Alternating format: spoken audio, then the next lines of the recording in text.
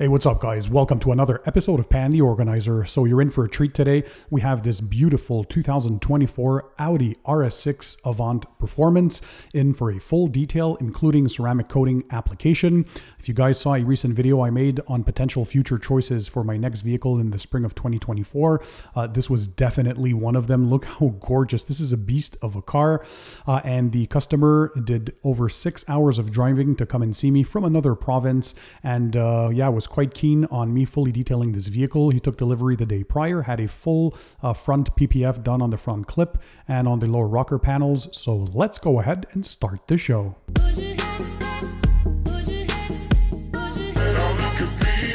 All right, so before we start with the steps, I want to mention that all the tools, products, and equipment will be linked in the description under the video for you guys to check them out. So all you have to do is sit back, relax, and enjoy the show. So we're going to start with the pre-wash, and to do so, because we're in the middle of winter right now, I'm using Built Hamber Touchless. This is a pH 12 sugar-based snow foam. So I'm doing the proper dilution for the panel impact ratio that I have on my vehicle. I'm using a 5% PIR in this case because we want to fully strip off any of that dirt, grime, road film, road salts, and all that kind of junk, and potentially any previous protection that was on there. So we mix it up with a bit of warm water in the foam cannon container. We're going to spray that onto the surface. In this case, I'm spraying the snow foam on a dry surface. I want the snow foam to cling on and do its thing. By the way, I worked in a controlled environment, which means 68 degrees Fahrenheit or 20 degrees Celsius and roughly 40 to 45% humidity. So perfect conditions for all the detailing work I'm doing. So the foam is clinging onto the surface and it's doing the pre-cleaning. So the higher pH snow foams are actually some that can remove a lot of the gunk, the grime, the road and traffic film. So all this in preparation to flush off the majority of the dirt before you do the contact wash. So this is to minimize the chances of swirls and scratches when you're doing the bucket wash. So we're going to fully rinse this off of the vehicle. And the goal here today, as we discussed with the customer, was to preserve as much clear coat as possible. So we're not doing a major paint correction. I mean, after all, this vehicle is only a day old, even though it drove over 6 hours, so quite a few kilometers or miles already. However, the purpose will be to do a one-stage paint correction, so a light polish to get it to probably 90-95%. This is a daily driven vehicle, so we're not looking for perfection here, but we want to increase gloss, clarity, of course, that's through paint correction, and then protect everything with a long-lasting ceramic coating. We're going to clean now the wheels and tires. I'm using Brake Buster in a IK foam pump sprayer, diluted 1 part of Brake Buster to 3 parts of water, and then I'm using a tire brush to scrub the tire walls, and then an assortment of different brushes to clean the wheels. Now in this case, the wheels were shot because these are winter wheels, so they're rims from his previous Audi vehicle that he had for 3 years. So they've been through 3 full winters. They're fully scratched. They have a bit of dents, road rash, and all that kind of stuff. We weren't doing a wheels off detail anyways, since these are just, again, the winter wheels. Many provinces in Canada have rules and regulations where after a certain date for winter, you have to have winter tires.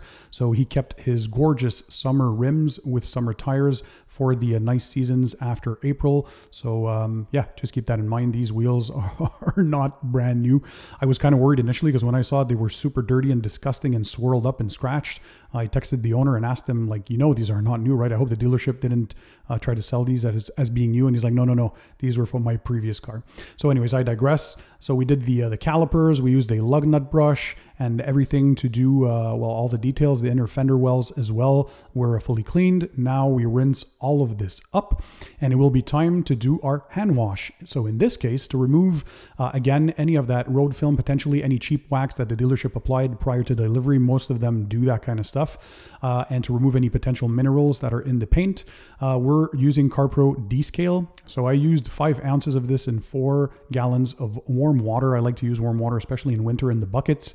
And then using the, starting by the top sections and working my way all the way down to the lower parts of the vehicle. That's how I like to clean the cars, to not cross-contaminate, because the dirtier parts, of course, are on the lower portion. I use a soft microfiber wash mitt to do so. So CarPro D-Scale really serves to kind of start prepping the surface by stripping older waxes and sealants. It doesn't fully remove it, but it can start the breaking down process.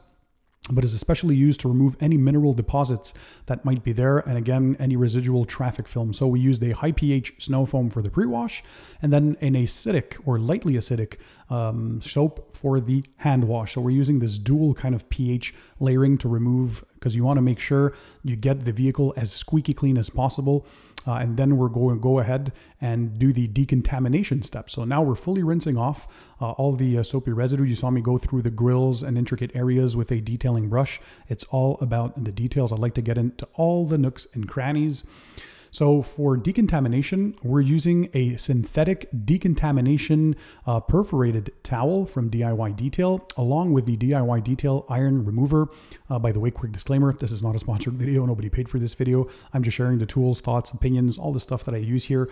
And so we use the iron remover as a clay lubricant. Not all iron removers can be used as clay lubes. You have to use some that have no solvents in them, and don't use iron removers with traditional clay bars. So use synthetic perforated decontamination towels if you want to combine the chemical decon and the mechanical decon steps.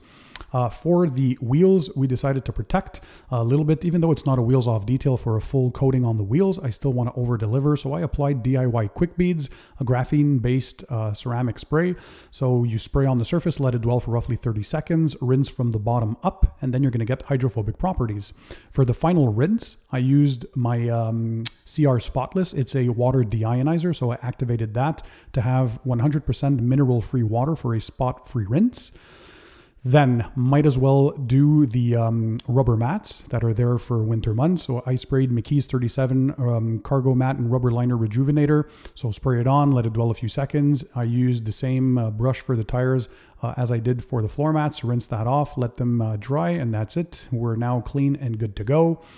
To dry the vehicle, I used my Ego blower with the stubby nozzle. And this is a 650 CFM model. It's a cordless blower, and I love that to dry vehicles because it, well, it's very quick. It's battery operated, so you can go around the car quickly, and then you can touch up with a microfiber drying towel if there's residual water. Make sure it's fully dry before you do the next steps. For polishing, I used the DIY Detail Gold Standard Polish. It's in spray form. So you spray some. I use their gold waffle pad for the finishing polish. So it's a kind of hybrid polish. Depending on which pad you're using, it can be used as a compound with a more aggressive pad. They have a wool pad in their lineup, or you can use it as a finishing or jeweling polish if you use it with a soft foam pad. So inspect your work when you're done polishing. Again, we're not aiming for perfection, but we wanted to get it to a point where it looks stunning, right? Look here, there was some residue left over. That tar remover wasn't fully removing. So that's from kind of the tape job from the manufacturer. So all that white stuff that comes on the vehicle to kind of protect the paint. And they didn't really prep that well at the dealership. But again, what I like about this polish, you don't even have to tape up the trim. You can polish the trim too with it. It's not going to stain trim. In this case, well, it's painted trim, so it doesn't really matter. But note that it will not stain your traditional trim. So I think that's a cool feature of this. And I spoke about it in my favorite hybrids kinds of polishes videos. Again, inspect your work. Here we can see clarity, tons of pop from the metal flake now. I really like the gloss, and yeah, I think it's going to look absolutely amazing. So next we're using DIY Panel Prep. This is an IPA-based solution to remove any polishing oils or residue from the polishing stages and whatever potential still little light wax residue or leftover paint sealant might have been there. So this really helps to get the paint squeaky clean. We're going to do the glass as well, both inside and out with the IPA Panel Prep to fully degrease the surfaces, because we're also going to coat the front and rear windshield with the same coating, because you're going to see the coating that we're going to use is very versatile. It can be used on paint, plastics, lights, glass, wheels, pretty much all the exterior surfaces. And here it is. We're using the DIY Detail 8-year ceramic coating. So why this one? This is their flagship ceramic coating, but it comes with a lot of technology. So of course, shake it up before you use it. Always make sure you shake your chemicals very well. Then you're going to prime your pad. I'm using here the DIY Detail foam applicator, because it goes well. So we're going to prime the pad with a bit more drops at the beginning, and then as you go, 4, 5, 6 drops just to keep the pad kind of moist as you're going. I run a line down from there, and I'm applying this one in circular motion. My friend Ivan LaCroix from DIY Detail, he loves applying coatings in circular motions, and certainly that's what he does with his. And you're going to let it sit on the surface for roughly 2 to 5 minutes. I'm going to let it sit for 5 minutes. It's very forgiving. You have a long working time with this. You're going to see the rainbowing effect on the surface, kind kind of like an oil slick on water appearance. So you're going to set the timer. I'm going to let it go for 5 minutes, and let me bring you in so you guys can see what it looks like on the surface. So see here, you get all this kind of rainbowing effect. Again, the oil slick on water look. That's what you're looking for. When like 50 to 60% of it has gone away, or after those 5 minutes, I like to use a timer to make sure I'm okay on time. Well, it's time to start leveling. So this coating comes with all the technologies that you can wish for. It has silicon carbide, silicon nitride, polysilazane, and SiO2 or silica. So polysilazane is a hard, durable, flexible, and resistant to abrasion. The SiO2 or silica were used for gloss and slickness. The silicon carbide is extremely durable, has chemical resistance and great gloss. And the silicon nitride reduces fracturing, so resisting kind of to hot and cold cycles, right?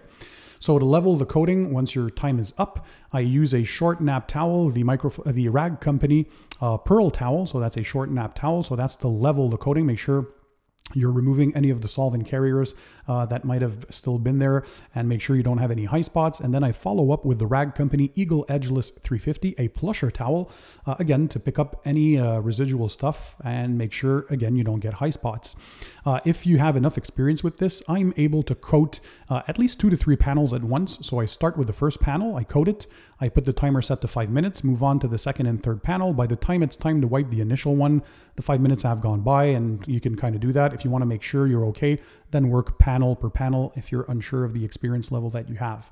I did the same thing for the glass, so applied it in circular motion, let it sit for 5 minutes, and then started first leveling with the orange towel, which is the Pearl, and the second towel doing the final buff with the Eagle Edgeless towel.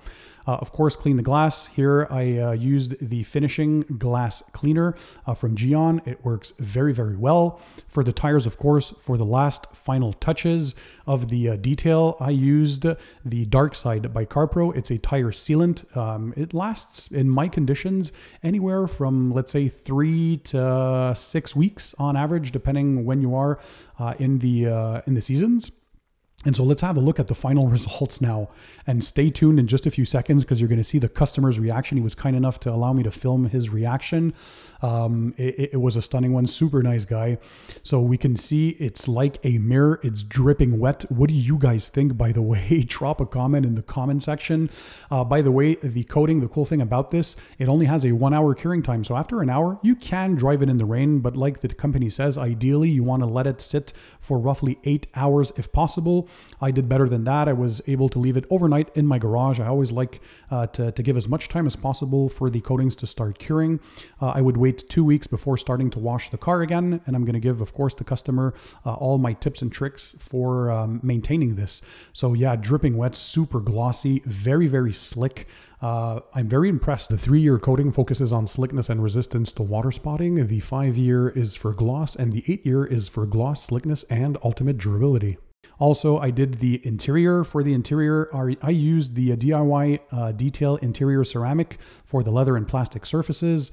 For the carpets, CarPro Fabric 2.0. I, of course, sanitized, cleaned all the surfaces first, and then went to kind of protect them against UV rays. The also DIY Detail has some anti-static properties to help cut down on all that, make the interior surface a lot easier to clean. But now I know you guys want to check out the reaction. Let's check it out. All right, guys. So you saw the reveal. It looks stunning, right? But what's most important is the customer's actual reaction, and I know you guys love to see that. So Jay is the owner of this fantastic Audi RS6 Avant Performance. This is his Grail dream vehicle. So let's have a look at his initial impressions. He's freezing outside right now. I quickly mic'd him up. I wanted to catch the raw reaction before he sees his video. So Jay, why don't you open the door and come on in. Have a look at that. Oh my God. Man, that is incredible. You have to come up. Well, look at it, of course, but oh my God. What I like to do, just run the back of your hand on the paint, feel that. I'm afraid to touch it. Oh no, you have to. You absolutely can. This is your car. Congrats, by the way. That is like glass. Isn't it?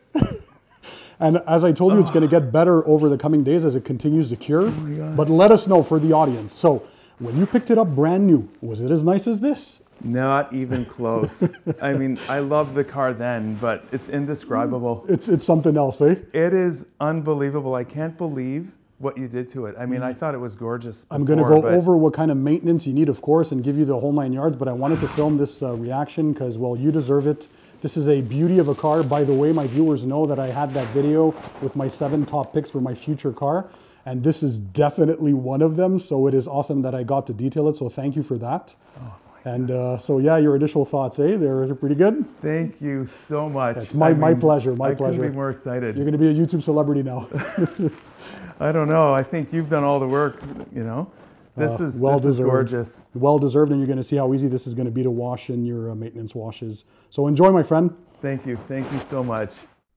Oh man, that was awesome. It's always a pleasure for me to see a person's reaction once they see all the hard work I put into making their vehicle looking better than new, protected for years to come, and certainly make the vehicle much easier to clean during maintenance washes. That's one of the main goals of a ceramic coating, is those self-cleaning properties, making the car well, less attractive of any dirt and grime, make it easier to clean, give it that great gloss, that slickness.